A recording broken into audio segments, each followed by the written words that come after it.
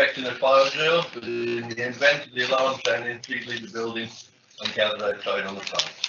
I am advised to inform you that this meeting is being live streamed and recorded. Could I also ask you please to ensure that your mobile phone is switched off in order to those watching live stream know who is speaking, with members and officers to introduce themselves prior to speaking. Ensure that members of this committee and all points raised by the public speakers are properly heard. I must advise you, I will not tolerate any disruptive behaviour. This meeting is a meeting held in public and not a public meeting. And if such behaviour takes place and persists, I will adjourn the meeting. I will now ask the committee to introduce itself from the office. Starting with Councillor Boddington, please. Thank you, Chair. I'm Andy Boddington, Councillor for Lake North. Councillor Nigel Lundy from Old Brighton. Councillor Nick Hignett from Lay Valley Ward. Councillor Nigel Harting from Clan Division.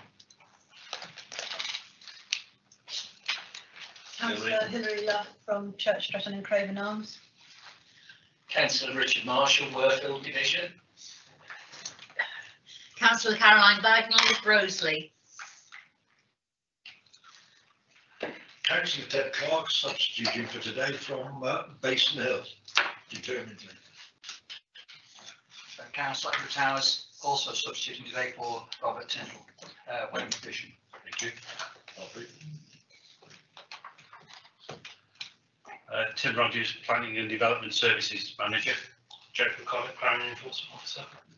Idris Iqbal, Solicitor. David Evans, Chair of this committee and Councillor for Church Stretton and Craven Arms. I can have apologies for absence, please. Yes, Chair, we've had apologies from Councillors Tony Parsons and Robert Tyndall. Thank you. And I believe Nigel Larkin is named a new member for Mr. Richard Hopper, is that correct? Yes, that's right. Thank you, Nigel. Minutes of the last meeting, held on February the 8th, 2020. Is a proposer for the minutes, please? Thank you. Second for that, please. Thank you. All in favour? That's unanimous. Thank you very much. Public questions? No public Chair, Thank you. could it be noted I wasn't at that meeting, so I haven't voted at all. Okay. I'll go for myself as well. All right, thank you. We'll do that. Yes, no problem. Disclosure for pecuniary interest, please. Anybody get any pecuniary interest they wish to disclose, please do it now. No? Okay. Right, we now go to item number 5, Crown Barn, Oxon Way, Clifton Mortimer. Thank you. Application at Clibby Mortimer. This is for a 3.3 metre high fence in the joining boundary between two properties. If you've got the site, if you can move it forward, the site plan, so you can see there it is on the rear of number 1, number 2 to the north-west. The application is a retrospective application and submitted in 2020. It's not proposed, it's already there. I'd like to remind members that the applicant has submitted substantial personal documentation suggesting why there's a need for this proposal, which I fully sympathise with, but personal circumstances do not constitute a material planning consideration and therefore cannot and should not be considered in the decision-making process. So the application has been assessed against the relevant policy 672 the NPPF. In regard to its siting, there's no issue. Design, again, no issue, and wider visual landscape.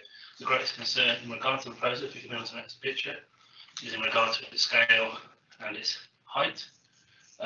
So that's the entire length there with, and you can also just point out here that there's an extension to the rear of number 1, a ground floor extension with a sloped roof, which is why it extends further than number 2. Moving on to the next one. So the fence, as pictured here, is 3.3 metres in height. There is concern naturally with height of 3.3 metres of any fence in the first instance. The second, in regard to kind of the orientation, the compass orientation of the dwelling, the fence is to the southeast of the neighbouring dwelling, and the northwest of the applicant's dwelling, which therefore, as a result, means that it is in a primary location for more impact in regard to sunlight and blocking of light and overshadowing due to the natural sun's movement from east to west. If it means north, it would be a different matter. The third issue in regard to the proposal is regard to its topography of the land.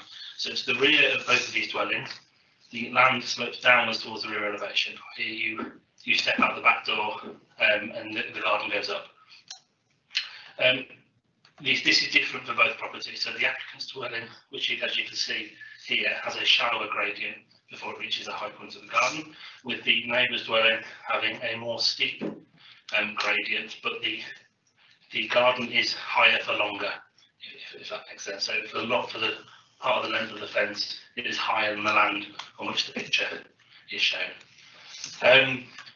Therefore, in consideration of all these factors, in the kind of the compass orientation, the topography of the land, it is considered that the proposed height of 3.3 metres does have a harmful neighbour amenity impact in regards to overshadowing and a restriction of light, namely on the ground floor windows and on the area immediately outside of the back door.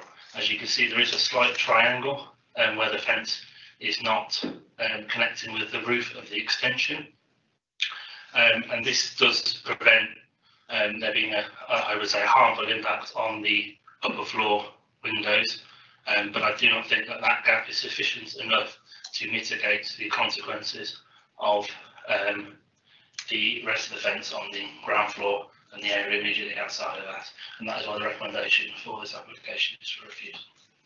Thank you very much. Thank you. Would like to go for Councillor Arton, please? Can I just ask a question of the opposite of these, Jeff? Yeah. I'm just wondering, I wasn't unfortunately able to go on the site visit this morning. Do you have any photographs of the fence from the barn number 2? I don't, but I believe the applicant will do, or have some. Okay, thank you. Sorry, Chair, just to add to that, I mean, I think I wasn't obviously at the site visit this morning. The intention, I think, was to try and look at the fence from the neighbour's side, but for whatever reason, I understand that wasn't possible. So that's part of the reason you don't have that photo, because we were intending that you saw that on the site visit. Yeah. Right, we're going to someone wishing to speak on this now. It's on behalf of the agent on behalf of the applicant, Mrs. Diane Humphries, please. If you'd like to address the committee, you have 3 minutes to do so. Thank you. Thank you, Chair. My clients have been subjected to verbal and non-verbal abuse from their neighbours for the last 8 years. The harassment is entirely unprovoked and no explanation can be offered for the neighbours' extreme antisocial behaviour. The abuse occurs daily, often in several instances in one day. The incidents occur whenever my clients want to make use of their rear garden. They are subjected to harassment. Prior to the installation of the fence, the neighbour would regularly stand in her first floor bedroom window, staring and making rude, vile remarks. During 2017, the harassment escalated and became so serious that my clients were compelled to report the ongoing harassment to the police. The abuse, however, continued, and towards the end of 2019, a public order offence under Section 4 was recorded. This was in response to behaviour which amounts to threatening, abusive or insulting words or behaviour intended to incite fear or provoke violence. Still, this did not deter the neighbours and the harassment continued. Mediation was suggested and the neighbour refused. In 2020, mirrored glass was installed in the windows at 2 Crown Barns. The mirrored glass allows the neighbour to watch my clients covertly. This is yet a further measure to intimidate my clients and make them feel uneasy and uncomfortable in their own home garden. It was in response to the installation of the mirrored glass that my clients decided to install the fence as a measure only to protect their significantly diminished privacy when using their rear garden. The harassment has been lessened by the fence being there. It serves to inhibit views of my client's rear garden from the first floor window. However, the harassment hasn't ceased and a criminal case is now pending. This is not simply a neighbour dispute, it is ongoing, unprovoked harassment. My client's enjoyment of their house and garden has been significantly adversely impacted upon by the extreme antisocial behaviour employed by their neighbour. It is perverse that my client's enjoyment of their garden has been so compromised by the antisocial behaviour of the neighbour that they were compelled to erect a 3.3 metre fence, and yet it is the neighbour's amenity that the officers are seeking to protect by recommending the fence for refusal. It is hoped that some weight can be given to the above when considering the appropriateness of this structure within the planning balance. The circumstances are quite exceptional. If the members have reservations about the permanent retention of the fence, they may wish to consider giving a planning permission granted for a limited period. Temporary consents can be judged on a case-by-case basis, and there is no presumption that a temporary grant of planning permission will then be granted permanently. Thank you, Chair. Thank you very much. Does any officer want to come back, please? Just to say, Chair, that clearly, well, sympathetic to the difficult relationship that's happening with the antisocial behaviour. As Jacob rightly pointed out, members shouldn't be given that weight as a material consideration. There are other laws that would deal with that issue, and it seems as though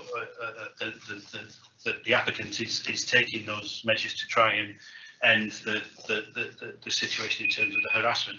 Clearly, we're seeking to preserve the neighbours' amenity because it's a planning issue. It requires planning permission, and that's what we're considering. The fact that the applicant's amenity has been compromised by behaviours which are dealt with separately and under other legislation, as I say, shouldn't be taken into consideration. I note what the agent for the application has said about the possibility of granting a temporary consent, and if members were minded to go down that route in terms of it being an exceptional circumstance, then that is something that you can do. And that would be a more sensible thing than granting a personal permission, which are generally frowned upon these days anyway in planning terms, but it kind of that would also lead to a kind of an assessment that there was unacceptable behaviours on one party here. So I think a temporary permission, if members were minded to support the application, that a temporary solution would be the way to go. A temporary permission, sorry. Thank you. Thank you. Councillor Egan, please.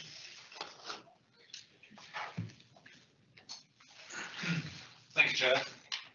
I think it was of benefit to go and see that site this morning, particularly because of the situation of the two houses. I'm disappointed to hear that the neighbours refused mediation, because I feel that in all cases of neighbourly disputes, if we can go into mediation with a neutral party, I think very often things like this can be avoided. It is difficult because of the topography of the site, and without seeing the neighbour's garden, it is slightly more difficult to be able to make a judgment on exactly how both parties in this are affected. But I do think, having listened to what Tim Rogers said, that these are probably exceptional circumstances, and I'm minded to think that perhaps with a temporary allowance for perhaps 2 years or something along those lines, it may give time for either mediation to take place, or at the very least for some other alternative, perhaps hedging, to be put in place, which would have at least a couple of years to start to go up. One thing I did notice on the site visit this morning was that if we had looked at the properties from the other side of the neighbour's boundary, we'd have what looks to be around about a 20-foot conifer hedge, which would completely avoid us being able to see anything from that side. And in some ways, the fact that the fence is, was it 3.3 metres? It's almost dwarfed by the conifer hedge on the other side of that neighbour's garden. You can't quite see it on the photograph there. I'm just making the comparison between the two. Although it isn't a direct comparison, because this fence is actually adjoining the halfway point of that building. So I'm just making those points at the moment. Thank you, Chair. Thank you, Councillor Marshall, please. Yeah, thank you, Chair. Looking at this, I think everybody in the room will feel a massive amount of sympathy to the residents if the allegations of harassment prove to be accurate. I do think, though, we are a planning committee, and our job is to decide on planning policy. The issues that are going on are either a civil or, by the sounds of it, a criminal matter now, and they have to be allowed to do their due course. Just because we've got a dispute with our neighbour, however significant that dispute is, it doesn't mean that we can then be free to build basically a barricade, because that's what it looks like. You know, I think it goes beyond being a garden fence. So I'm minded to agree with the officers. I'm hearing obviously about the temporary approval of it. My concerns with that is, if we say give a year, 2 years temporary approval, are we not just delaying the inevitable? Because I'm sure if one or both of the neighbours moved out, the new owners of the properties wouldn't want that fence there. And I do think we're minded, as I say, as the planning committee, to judge and assess on planning policy and planning law, not anything else that's going on with the dispute between the neighbours. So I would be in full agreement with the officers that we do refuse a retrospective planning permission on it. Councillor Boddington, please. Thank you. I have a lot of sympathy with this situation, having suffered years of harassment from neighbours, eventually got them evicted, which is not easy, and took a lot of 999 calls. But what I appreciate is the impact it has on people's mental health. And that is quite critical.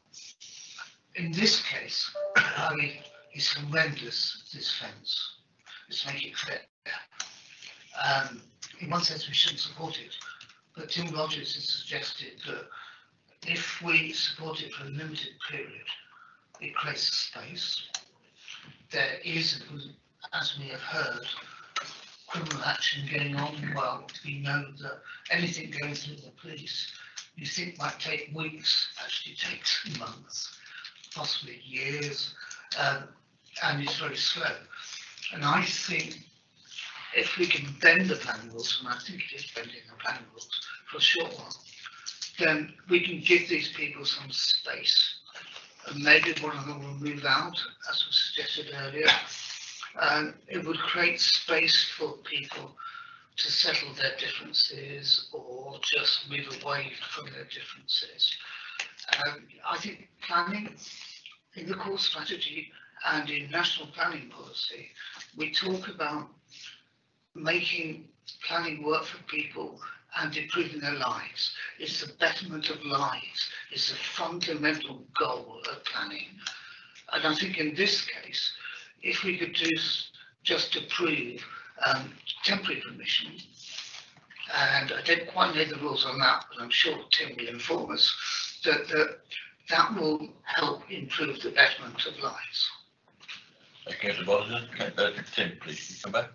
Yeah, so, sorry, yeah, just to say, I wasn't recommending that you go for a temporary permission, just to make that clear. I stand by the recommendation, and I think the fence is unacceptable in planning terms. What I was saying was there have been suggestions about making it a personal permission or something of that nature, and that wouldn't be I don't think would be advisable in terms of a potential challenge to that. I think if members were minded to approve, and clearly that's a decision for you as the committee, if members were minded to approve it, then a temporary permission I think would be the best way all round to ensure that it's reconsidered at an appropriate time in the future. Okay, thanks. Councillor Harting, please. Thank you, Chair. Following on from what has been talked about in terms of temporary permission, note on 641, it's covered there within the officer's report, the effect that temporary permission should only be applied where the development is considered acceptable in its own right, not as a reason to justify an acceptable development. And although I can sympathise a lot with what the personal circumstances are being presented before us, I think I tend to be looking at it when it is a significant height higher than we would normally allow for this sort of development, particularly as the officers have pointed out, where the light falls and so on. And clearly the issue of the neighbour dispute is being dealt with by the relevant laws that apply there. So I think I'm at the moment tending to minded to go with Councillor Marshall's view in that the officer's report is balanced, and I think on balance at the moment I'm still in favour of the officer's recommendations to refuse. Councillor Bagnall, please. Thank you, Chair. I found this one a very difficult case. As Councillor Boddington says, you can't fail to have a great deal of sympathy with the applicants. However, looking at the fence itself, it is something of an eyesore, and it's very unfortunate that we weren't able to see from the other side. I think that would have been a very useful thing for us in coming to some kind of decision. I'm inclined with Councillor Boddington to move towards a temporary approval in the hope that within a couple of years things might have settled down somewhat. But I think I would first like from Tim Rogers reassurance that a temporary permission, at the end of the temporary permission, that's that. If we, if it comes to the end and we don't request it to be continued, does it then mean that that fence has to be removed? Come back on that, Tim, please. Yeah, sure. Yeah, the temporary consent means it is temporary, so the consent expires at the end of the temporary period, and the applicants would need to, or the owners of the property would need to apply again to either retain the fence permanently or for a second temporary consent. You can, as members, if you went down that route, you can, as members, ask that application, any further application to extend the temporary consent, comes back to you as a committee and have that minuted, so that it's not a matter that's delegated to officers. That's something you need to think about as well. But yes, the answer to the question is the consent expires, and at the end of the period, the fence no longer has planning permission. Okay, thank you. Councillor Lott, please. Thank you, Chair. I'm really glad I went to the site visit today and saw it. I thought that was really helpful. It is a very large and imposing fence. It was unfortunate we couldn't see the other side, but there is a gap which doesn't show clearly on the photo at the end, which does allow some light in on that corner at the end on the corner. I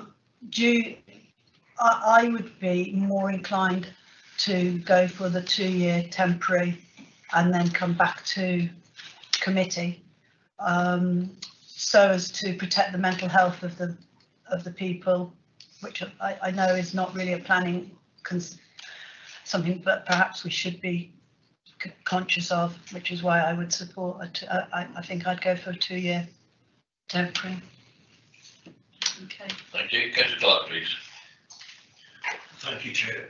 Sort of point of information, really. I'm sorry I couldn't make the site visit this morning, but were overtures made or contacts made with the neighbour to try and obtain our little troop access to the other side? Has there been any?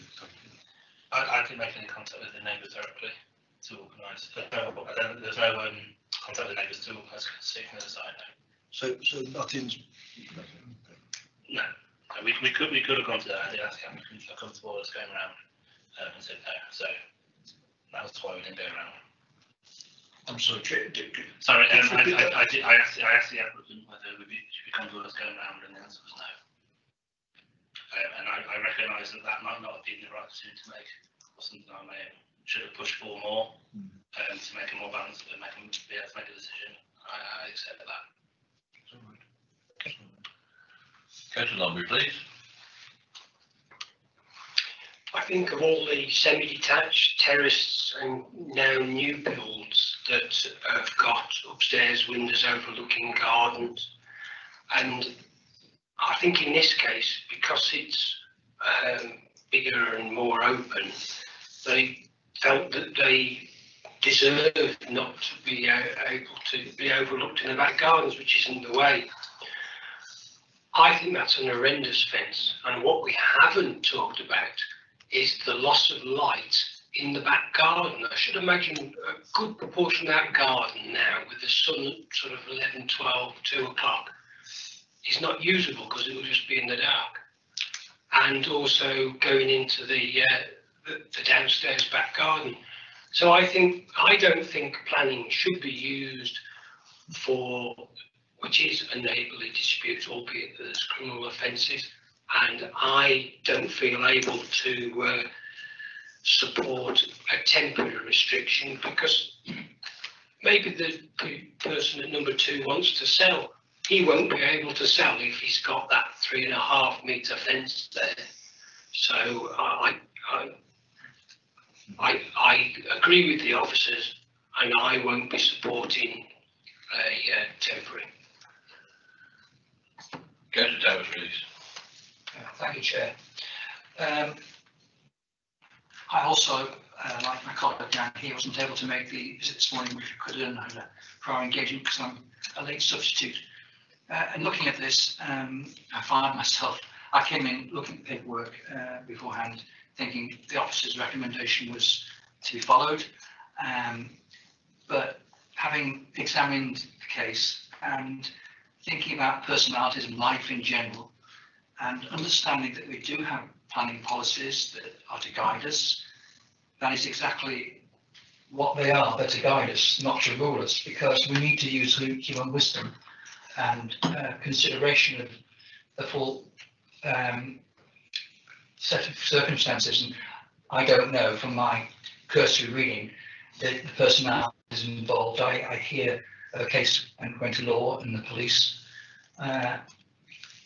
That's an expensive fence, I would think, and I don't know the situation of the individuals who and their personal amount of money they've got, but they wouldn't pull that up lightly, I don't think.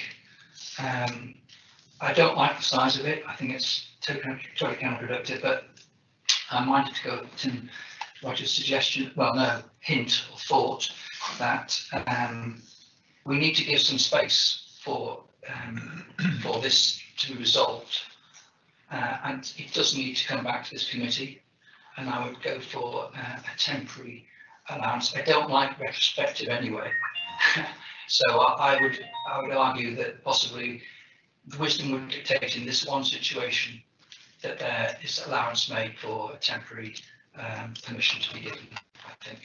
Yeah, thank you. Thank you. Councillor Marshall, please. Yeah, thank you, Chair. I've sat and listened to the debate, and there's a big part of me that actually really wanted me to hear something that made me change my mind on this. There's a couple of points really, one from Councillor Hignett when he pointed out about 6.41 in the officer's report, that does state temporary permission should only be applied where the development is considered acceptable in its own right. I think we could probably all sit here and say that fence is not acceptable in its own right. So really, that doesn't give me mind to actually vote for temporary permission.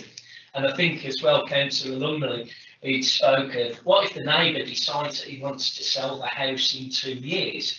Now, if we come back to the neighbourly dispute, that would be a great outcome for both parties if one of them decided to sell and move, I'm sure. Now, if I was looking to potentially purchase that property with the barricade, or the fence, sorry, I shouldn't call it barricade, up, that would put me off purchasing that house. So then if we're talking of human rights and obviously betterment of life, we have to consider that element as well.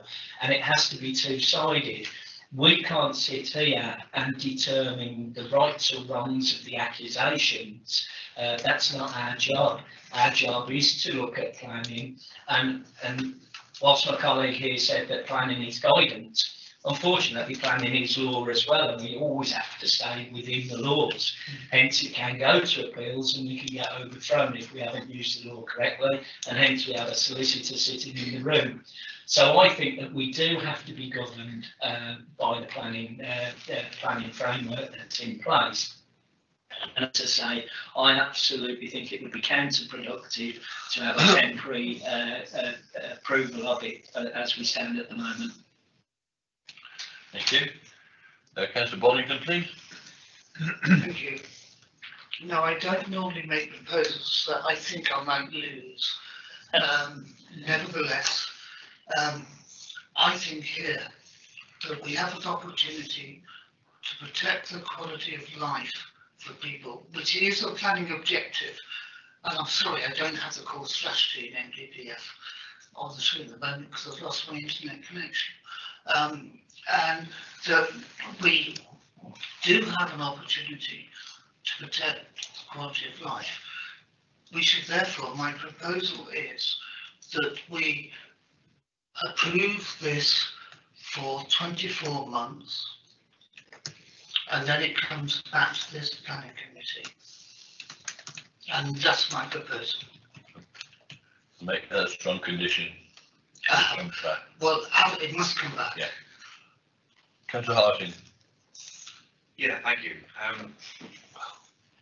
heard the debate. I don't think I'm going to change my mind on this because I can't honestly see that there is any material reason for us to approve this. I can't see that there's a material reason to move forward with the temporary permission. The officers have told us we shouldn't be taking into account the personal circumstances of an applicant when we look at it in terms of planning policy.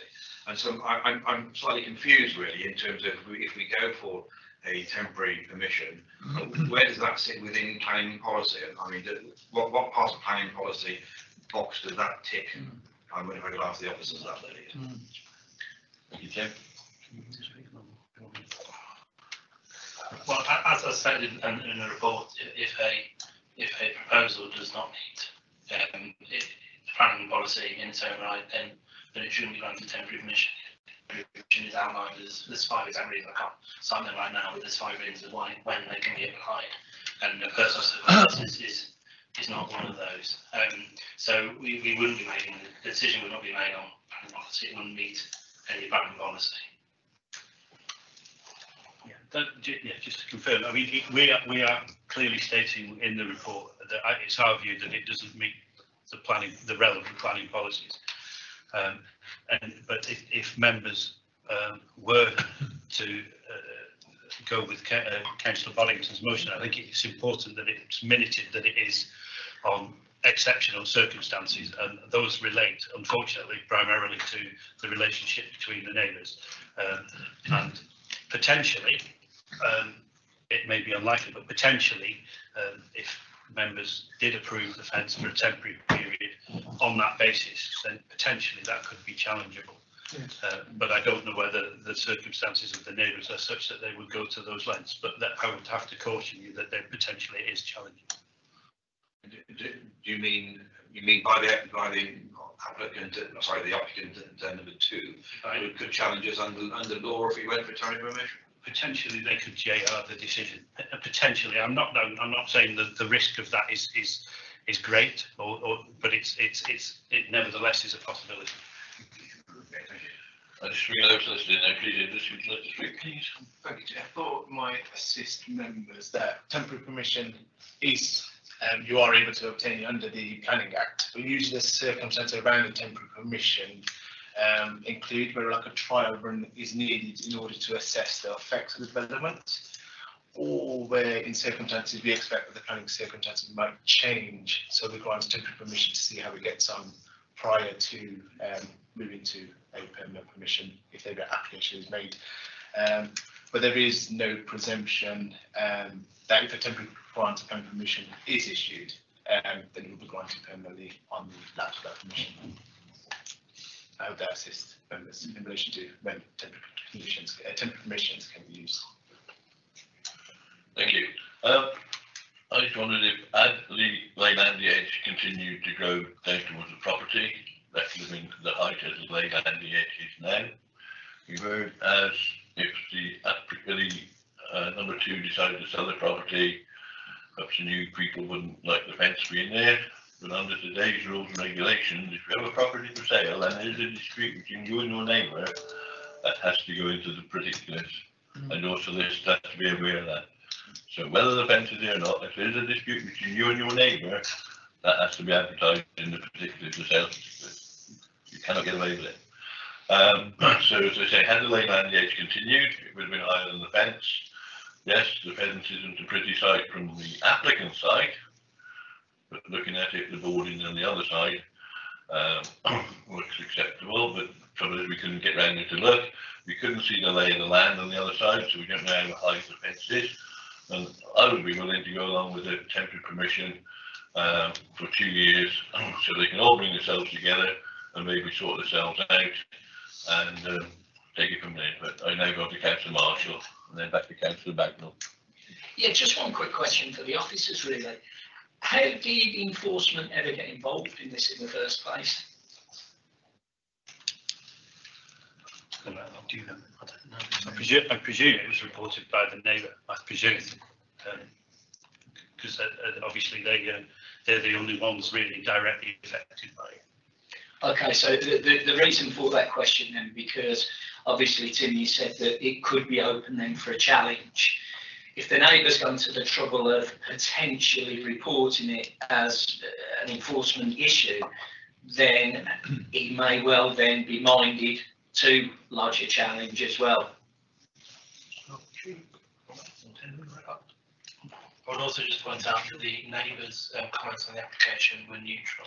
There was no outright objection submitted. They requested the fence close to 2.9. Yeah. It was a neutral comment. Councillor Bagnall, please.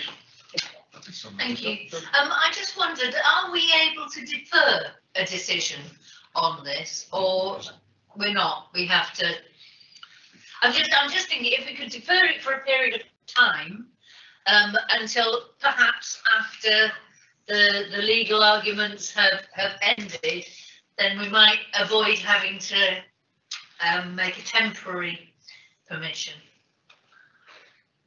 I genuinely don't think deferring the decision helps, because it's retrospective, so you know it's not as though we're going to likely to negotiate alterations to the fence that's already in situ. So I don't think deferring it on that basis would work.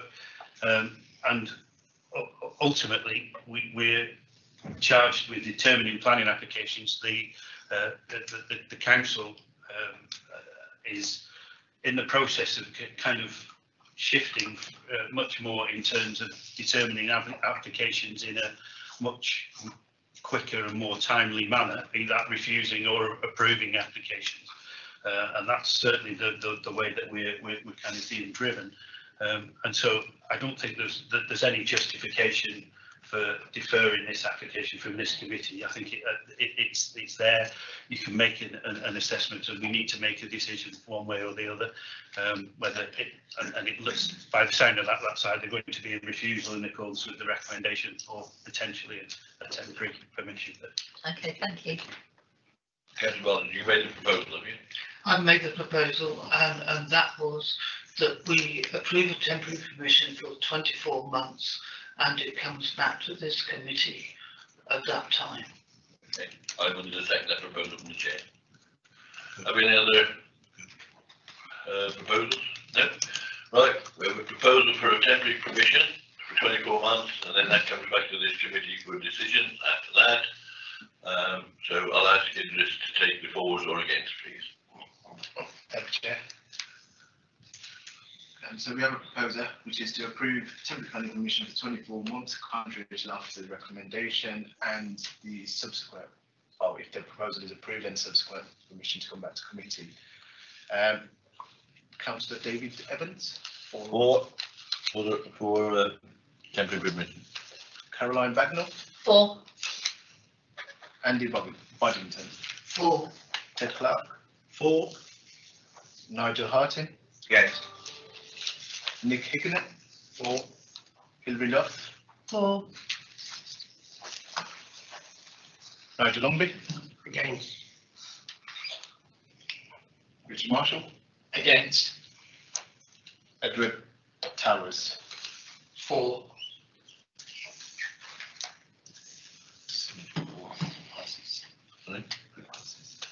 The recommendation for temporary fence has been approved. Thank you.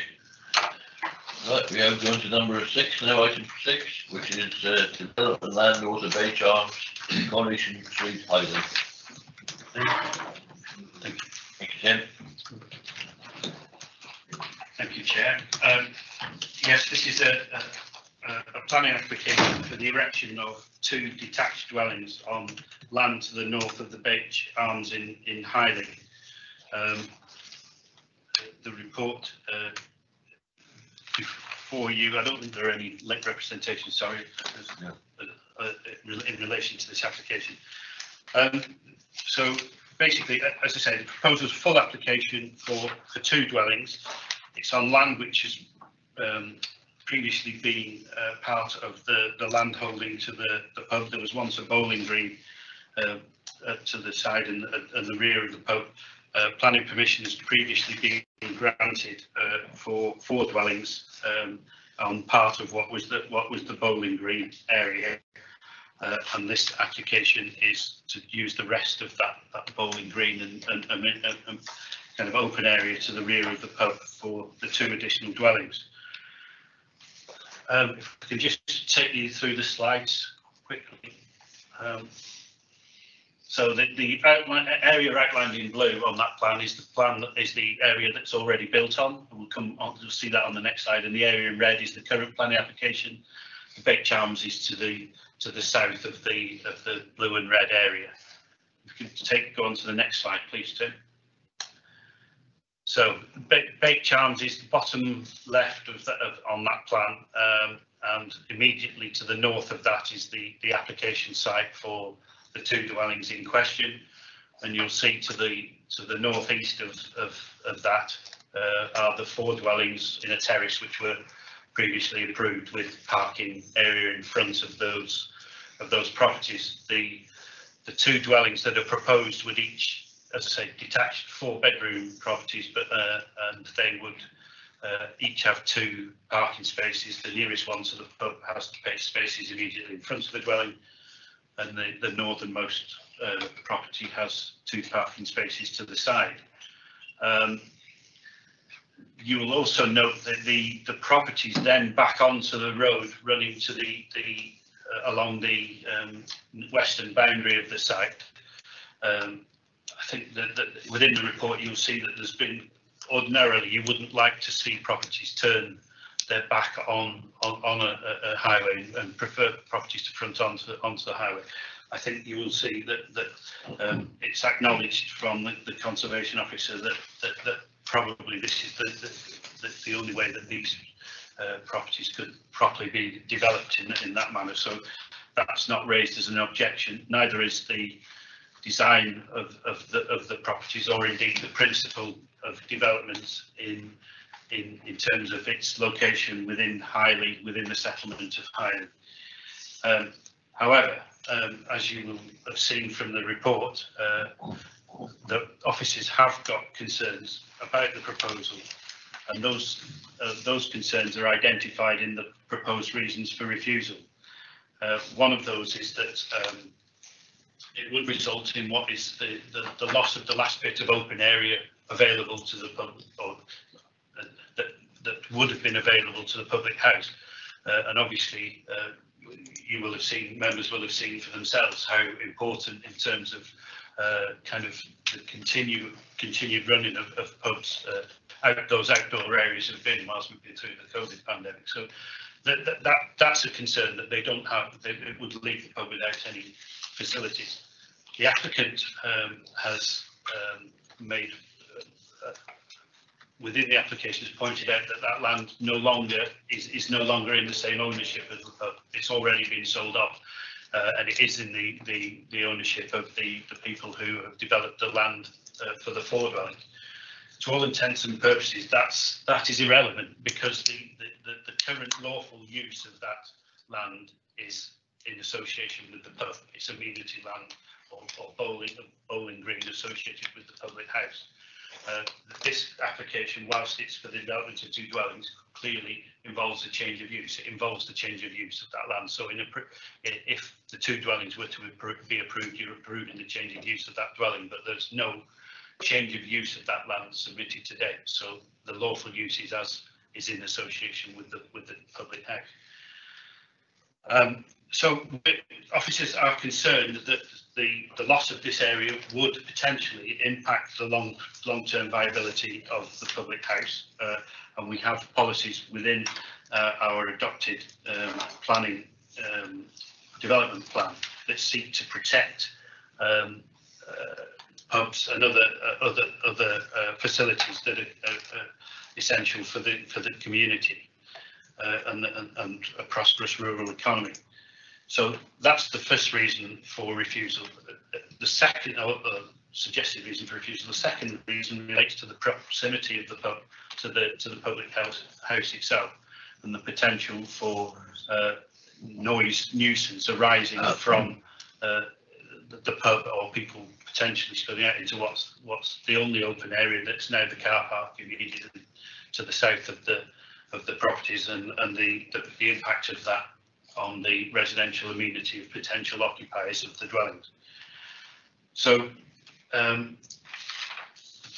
terms of the planning balance, officers consider that the considerable weight should be given to those 2 factors, particularly the potential impact on the viability of the pub in the long term, but added to that the potential residential amenity, or the amenity of potential occupiers of those dwellings, and the potential for kind of a complaint about that in the future. That gives that some weight as well, and together we believe that the weight falls in the negative, and therefore the recommendation is for refusal for the 2 reasons outlined. Didn't run through the rest of the slides, so I'll do that quickly. But obviously, members, a lot of you, the members, went on the site visit, so have seen the circumstances for themselves on the ground. The design of the dwellings is fairly traditional, 2-storey, with some potentially some accommodation in the roof space. So, but you'll see the eaves height is not unusually high. If we can move on again, Tim, please. The 2 properties are very similar, and again, I point out that as officers we don't have any issue with the design as put forward. If we could move on, Tim, please. So there are some visuals from the applicant's agents showing how the properties would look in situ. And I think the next slide is the next one. That just shows the extent that the site has in terms of the potential constraints. As you'll see, there was some tree cover to the north of the site. I think that clearly is from the earlier application potentially, because it doesn't show the 4 dwellings on there. So apologies for that. But so that's the application and the recommendation, Chair. But obviously happy to take questions from members. Thank you. Thank you, Tim. And I'm going to speak on this, Mr. Joe Salt. You're speaking as the agent for the application. You have 3 minutes to address the committee, sir. Thank you. Thank you, Chair. Good afternoon, all. I'm Joe Salt from Base Architects. I'm here to support, speak on behalf of the applicant and support the application. There's just a few actually small omissions and additional information that I just wanted to make the members aware of. Firstly, as I'm sure we are all aware, the land is categorically not part of the pub's amenity space anymore. It was previously, and it was in the not too distant past, but it's not now. This is fundamental, because granting planning permission for the proposal will not be causing what the officers term the erosion of a community facility. Public House sold off the application site to cover the economic impact of the global pandemic, and the proceeds of the sale are dependent on planning permission being granted. So I'm very much not being dramatic when I say that refusing permission would put the immediate viability of the public house in danger. In short, the pub well, there's a good chance it may have to close, and that would really be the loss of a community facility or asset.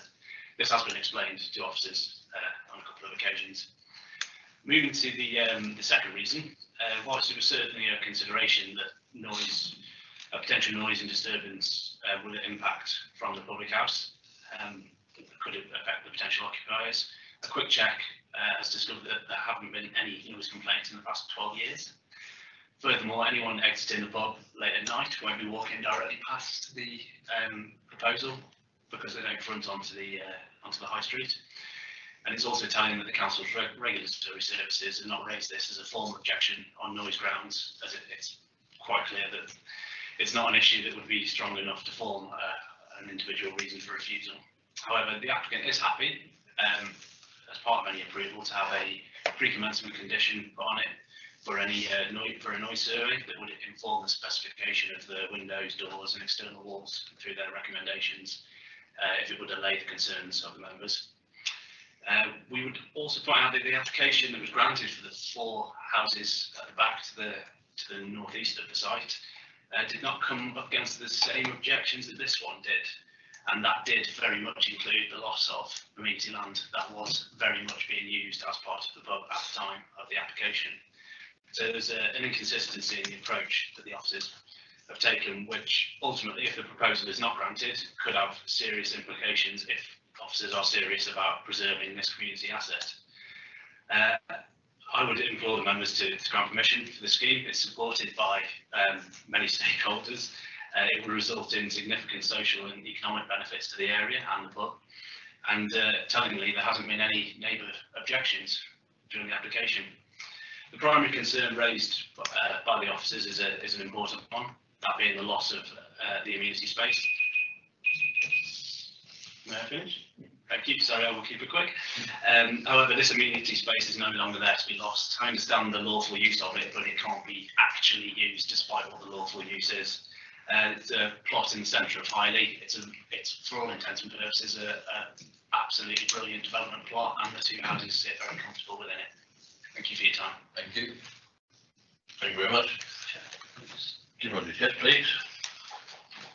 Sorry, Chair, I think it's important that I say something because the agent in speaking there, I think, has said that the sale is dependent on the granting of planning permission, the sale of this land, which suggests that it isn't. It's currently still owned by the pub until the sale goes through. So I'm sure the chair will come back for clarification on that, but that's important. The other thing that was said was that the same objections weren't raised to the proposal for the 4 dwellings.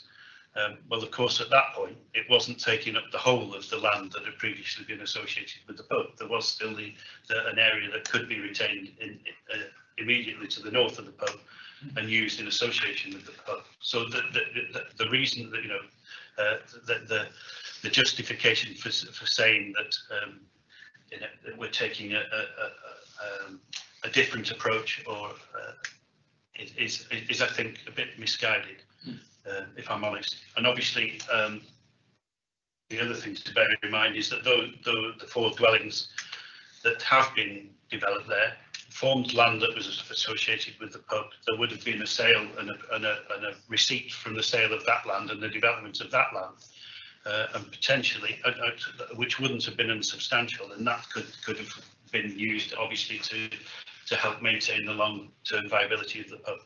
So I think it was just important that I made those points. Happy for you to clarify that with the agent, Chair. Thank you. Do you want to come back on that, sir? Yes, thank you, Chair. So no, it's not dependent, the sale isn't dependent on the granting of permission. It has already been sold. You obviously remember saw it's all fenced off. There's been a fee been paid for the sale. There's overage and other legal agreements that are dependent on how many units and what type of units get there. But really, to be absolutely clear, it is in a different ownership to the ownership of the pub. Thank you for that, sir. Right. So Councillor Love first. Thank you, Chair. Can I just get some clarification from the officers, please, about the lawful use of land? If the land is now owned by other people who don't, can they stop the pub from using it as it's as you're saying, it's registered as an amenities? So could they just say, well, you can't use it anymore? Or... No, it's not registered as an amenity. It's lawful use in planning terms is land associated with the Baked Charms, with the pub. There hasn't been a change of use, planning approval for a change of use of that land. So that's its lawful use. But of course, yes, the people, if it's currently owned by somebody separately, they can prevent it being used in association with the pub. Okay, because when we went today, they have got chairs and tables out as if it is still being used for the pub. But I just wanted to check that, you know, so it could become a barren, you know, if the owners, the new owners decided they could sort of fence it off and stop anyone going on there, and it could just then become barren. It could, but it couldn't be used for anything else without first obtaining planning permission. Yeah. Councillor Harting, please. Yeah, thank you. I remember actually. I remember the previous application that came forward for the other side, and I think the officers are quite correct. I think the reason that I seem to remember went through was that there still remains sufficient amenity land for the pub still to operate effectively. And my concern is that this is, from reading the officer's report, seems to be the only pub in the centre of the community here, which is quite a significantly large community. And I'm concerned that this, I mean, the sell-off, and if this were to be developed as housing, it's going to severely damage the long-term viability of the pub, whether it's in this owner or another owner. And as such, I think the officers are quite correct in recommending refusal. I think this needs to be kept as amenity land, and at some point, you know, whether this particular owner, if this particular owner of the land can't get the planning permission that they're seeking for homes, it could always be sold to another owner who would potentially then continue to use it as amenity land as it's currently set out to be. And so I'm quite happy to move the officer's recommendation for refusal. Thank you, Nigel. Councillor Harting, Councillor Marshall, please. Yeah, thank you, Chair. I'm just a tad confused here with the way that the agent speaks in oxymoron. In his original opening gambit, he stated that the pub potentially is at severe risk of being lost forever as a public amenity if the planning application wasn't passed. When pressed on that by Tim Rogers, the officer who was correcting it, he said, no, the sale has gone through. So if the sale has gone through, there is money there for the pub anyway. And I think we're possibly tugging at a little bit of heartstrings there on the fact that that public amenity, i.e. the pub, would be lost. So therefore, I'm prepared to second the motion that we go with the officers and refuse the application. Thank you, Councillor Marshall. Councillor Clark, please. Point of clarification, I think, or just a point of needing to go to the optician. I'm trying to find down here, I seem to recollect, perhaps the officers confirm or tell me to get back in my box, that there was some sort of a landscaping scheme that was one of the conditions of the original development opposite.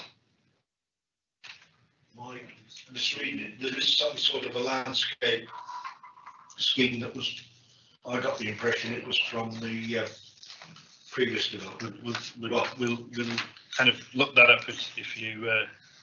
Okay. Please. Councillor Ignat, do you want to come in and continue looking for that, please? Yeah, thank you, Chair. I'm happy to fill in the space, yeah. Well, I do have some concerns about this development. It is loss of amenity land, whatever anybody else thinks. It's a change of use. My main concern is it's too close to the public house. When I looked at the site this morning, there was a boundary wall just outside the bay windows of the public house, and the public house frontage to me seems to not face the road, seems to face directly onto the land that is being proposed for development. Now, if that boundary, and it's shown on the map there in front of us, is half a metre away from the public house, if they put let's say a fence that's allowed, so a 6'6" fence, from 3 inches down, those bay windows are going to be virtually blanked. And somebody was looking at one of those bay windows this morning when we were there on site. And I think to have a fence, a garden fence even, or a hedge or whatever is going to be put there for the boundary, literally half a metre away from the bay windows, it's going to completely ruin the outlook of anybody that wants to stand in that. And at the moment, they're looking out across open ground. So I think that is a big concern of mine. And just finally, one question for officers. If this didn't go ahead and that land has been sold into private ownership, could I ask officers to confirm where the access to that land is at present? Because we walked across the pub car park and through a wooden gate. So if this was not accepted, the person who's bought that land, how did they access it? From the new entrance. They must have negotiated a right of way through the pub car park. Right, Chair. Thank you. Chair, sorry to butt in. I see Mr. Rogerson's colleague, we're frantically going through things.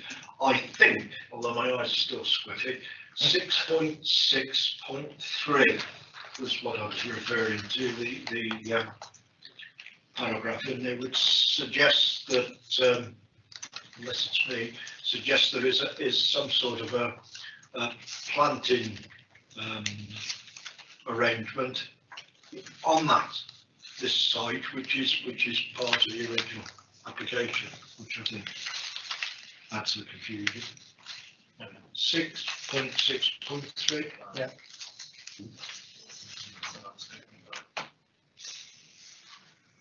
To the bottom of it.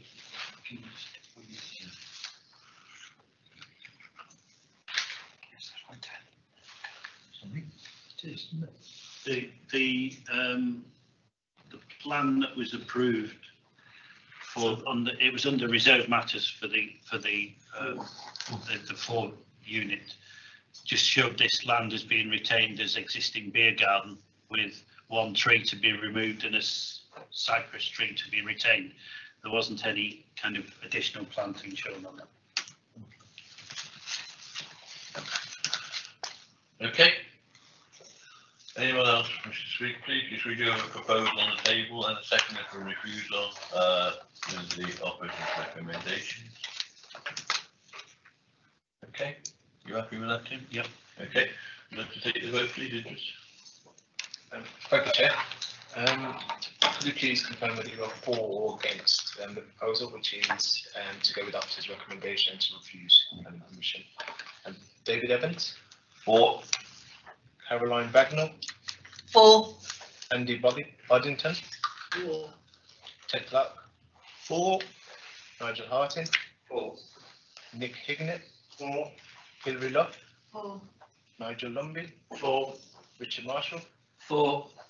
Edward Towers? For. Thank you, that's carried as unanimous for refusal. Thank you. We go to item 7, which is a list of appeals. Tim, please. Thank you, Chair. I wasn't intending to run through these appeals. Well, firstly, at this point, there was something I've mentioned to a couple of the members previous to the meeting. I'm just conscious that the last meeting that we had was a huge agenda that went on to the early hours of the morning, it felt like. And then this time we've got a very small agenda. We wouldn't normally run a committee with 2 items. There were originally more scheduled to be here, but the reason I've run with this when it's been reduced to 2 is I didn't want to cancel this meeting, carry these 2 forward, and then find that we ended up with a huge agenda next time.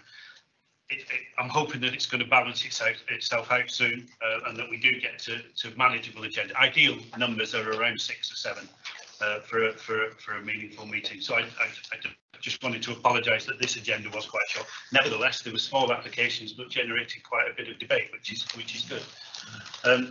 And then the other thing, I just wanted to say about one of the appeal decisions. As you will see, most of the appeals have been dismissed, so the council have been successful in most of those.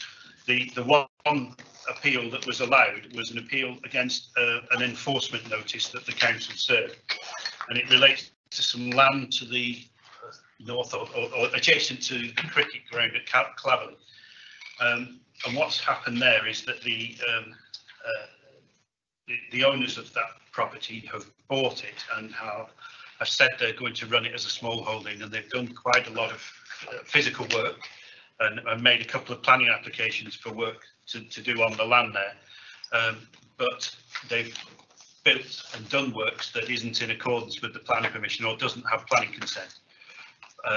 And therefore they've also, in our opinion, started to use the land for a contracting business that they run, which wasn't part of what they said they were intending to use it for, and its lawful use, which is agriculture. So we actually served 2 enforcement notices, one against an unauthorised change of use, one against unauthorised operational development.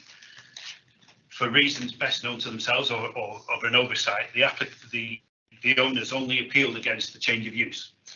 So that appeal decision that you see there is an appeal against the enforcement notice that we served in respect of the change of use, which was more difficult to prove to an inspector. And unfortunately, inspectors said that quashed the enforcement notice and said he doesn't believe there's a change of use actually taking place there.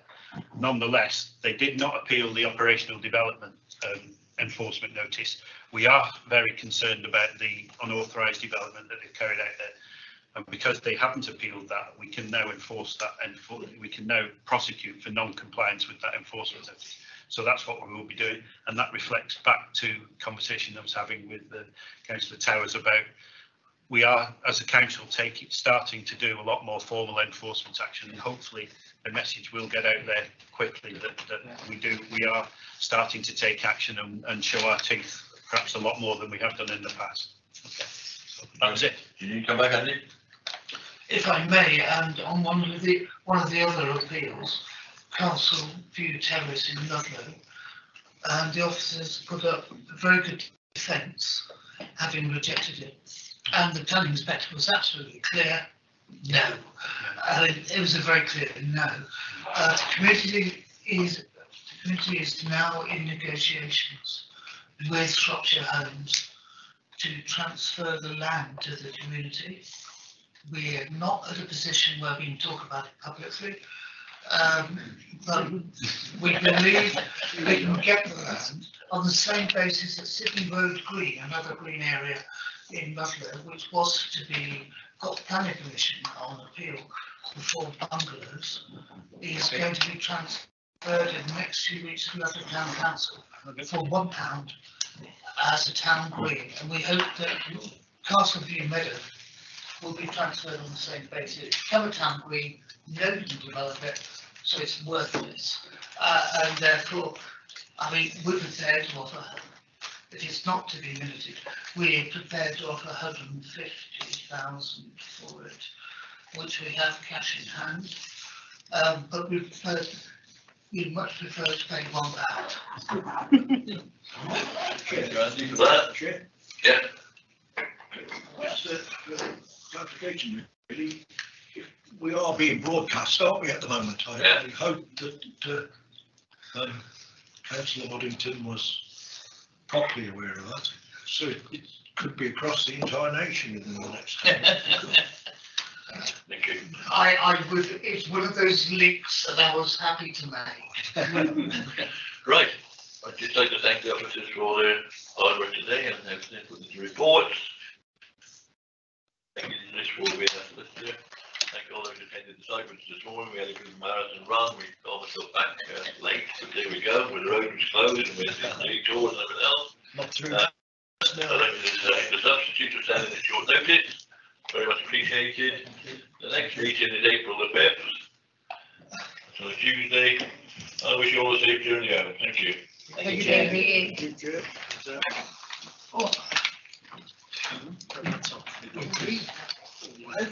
We agreed on two.